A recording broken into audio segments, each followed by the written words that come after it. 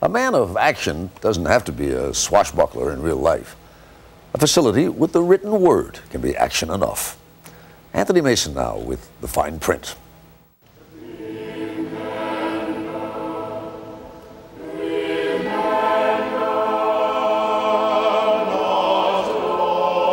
London's Westminster Abbey is where we started with Ken Follett. I mean, when you look at structures like this that have lasted as long as they have, centuries, you sort of assume that they knew what they were doing. But in a lot of ways they didn't, did they? No, they didn't. There was a lot of guesswork, and of course what we see are the cathedrals that did stay up. Some of them fell down. Off to the side of the nave is an old stone stairway, off limits to the public. It leads up to the triforium.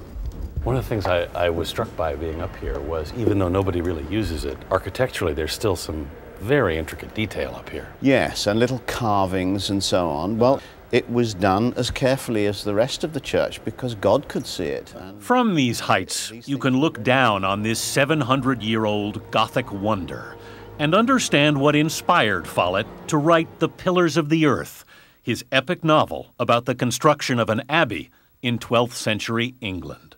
Where did that first idea come from? Well, it came from looking around a place like this and thinking, why is this here? It's huge, it's beautiful, it's costly. Why is it here? But the book was a radical departure for an author who made his name with best-selling spy thrillers like Eye of the Needle and The Key to Rebecca. So in any sense, did you feel like it was a risk to write that book? My publisher certainly felt it was a risk. They would say, you know, you've had all this success with Nazis and secret agents, and this is about building a church in the Middle Ages? Are you sure?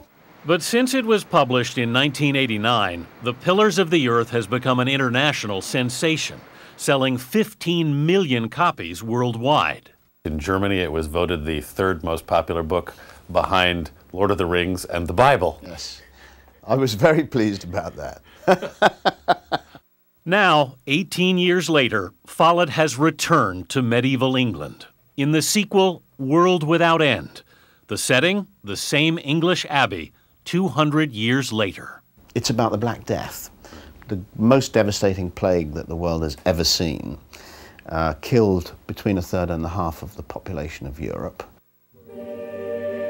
The plague was like an incoming tide, submerging everyone in its path, unstoppable. The monks had buried 100 people during Christmas week, and the numbers were still rising. Where would it end? Would everyone in the world die? The Black Death killed so many people, and the church was so powerless to help the victims of the plague that it undermined people's confidence in the church. The sweeping story, with more than 200 characters, took Follett more than 3 years to write. Behind his desk, he's hung a framed letter from Charles Dickens to a magazine writer. And it's a rejection letter. You probably haven't gotten many rejection letters in your life.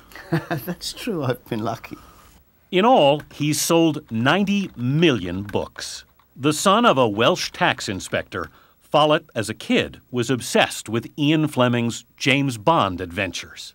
Boy, I loved those books. They were the most exciting thing that had ever happened to me.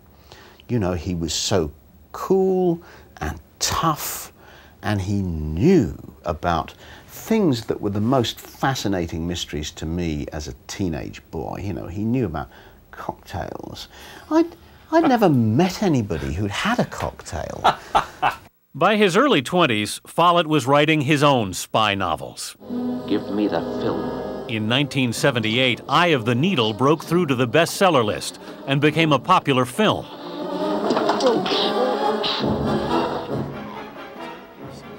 It made Follett, who's never been shy about enjoying success, a rich man. I've noticed you get called in some articles a champagne socialist. You're nodding, you agree? It's a term that I've embraced. From his college days, Follett's been active in the Labour Party. Celebration dinner. That's how he met his second wife, Barbara, in 1982. We met at a political meeting. How romantic can you get? Ken came in and I thought he was a very arrogant man. and very irritating. So I went and bought one of his books so that I could get the measure of the man, and sat up all night reading it, The Eye of the Needle. And then, to my embarrassment now, not then, I phoned him and said, you know, you can write. Follett helped write his wife's political speeches when Barbara won a seat in Parliament in 1997, swept in on the Labour Party landslide that brought Tony Blair to power. The British press called her one of Blair's babes. But Follett famously turned on Blair in 2000. In an incendiary article, he accused the British Prime Minister of making malicious gossip a tool of modern British government. So you were saying Blair was responsible for saying Tony was responsible for this, and he's got to stop it. The Labour feud provided a feast for Britain's political cartoonists. The results now line the walls of Follett's London home. None of them are very flattering, but cartoonists are not supposed to flatter us, are they? This shows Tony Blair opening a bottle of champagne, and the cork is hitting him in the eye, and the cork is me. Another imagines Follett's written a thriller called The Secret Backstabber. I accused Tony Blair of stabbing people in the back. One of the interviewers said to me, well, isn't that what you did to him? And I said, no, I've stabbed him in the front. Were you anxious about that article at all? Yes, I was. Did anybody call you up and say, what the hell does your husband think he's doing? The Prime Minister. He did? Yes. They had, she says diplomatically, a frank 45-minute discussion. When we visited the Folletts this summer, Tony Blair was ceding the Prime Minister's job to party rival Gordon Brown. Barbara Follett was named a junior minister in the new government. And this week, Ken Follett will wait to see how the sequel to his most popular novel is received. It's a challenge and it's a risk, because it would be very, very bad for me if people said, well, it's not as good as the first one. With the 1,000-page World Without End, he's tried to construct a novel as monumental as a cathedral itself.